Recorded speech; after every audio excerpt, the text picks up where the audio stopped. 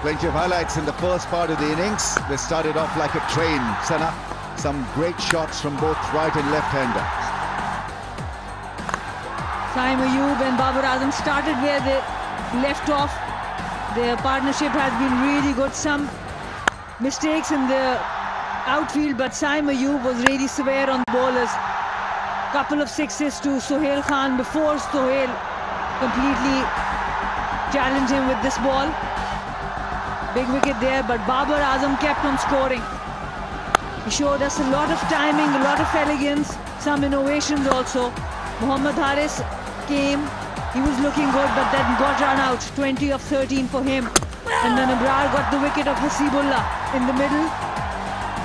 Then came TKC, Babar and Tom Kohler Cadmore looked good, really good together.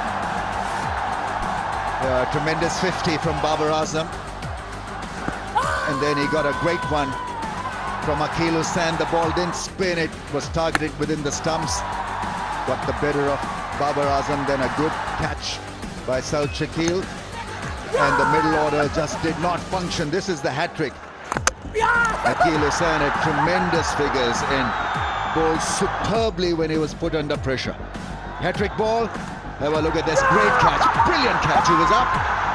And great reflex catch from Riley Russo. Gave him a memorable night.